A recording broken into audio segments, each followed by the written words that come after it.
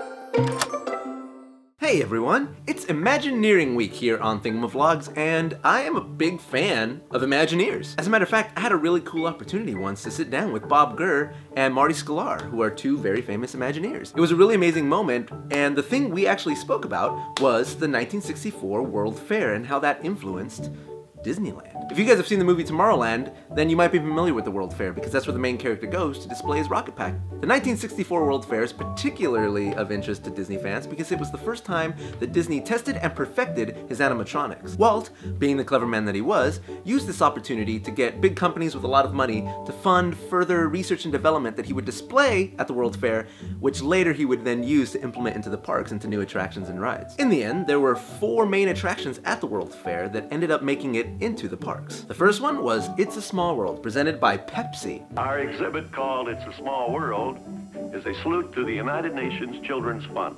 The ride itself was a salute to UNICEF and all of the world's children, and it contained the now famous Sherman Brothers song, It's a Small World After All. The attraction was so successful that it was then implemented into both Disneyland and later Disney World. The second big attraction that came out of the World's Fair was Progress Land, which was funded by General Electric and featured the Carousel of Progress. In Act 1, the audience meets an audio animatronic family. The time is just before the turn of the century. The idea behind this attraction was to showcase technological advancement through the years in order to encourage further technological advancement into the future. As a matter of fact, Walt actually wanted Progress Land to be a land inside of the Magic Kingdom. Instead, we got Epcot, so technically we got a whole theme park out of it. But the actual Carousel of Progress does reside inside of the Magic Kingdom. Another large attraction was the Ford Magic Skyway. The attraction featured 50 motorless Ford vehicles which transported patrons on a track. Now I know what you're thinking, that sounds a lot like Autopia, but in reality the track moved patrons through different dioramas which ended up getting placed in Disneyland, and you can see those when you ride the train. But in fact, the ride did inspire the people movers at Disney World. And finally, the last attraction resided within the Illinois Pavilion. There, Walt created an Abraham Lincoln animatronic, which stunned crowds.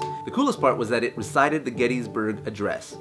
It blew minds. Obviously, that attraction ended up inspiring the great moments with Mr. Lincoln that we see in both parks.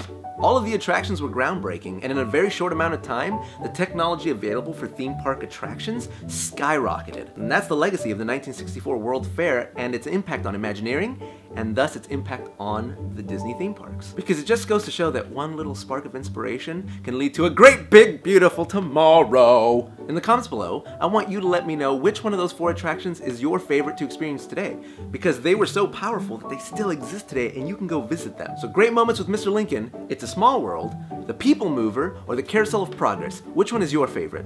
Let me know down there. We'll see you next time, guys. Bye.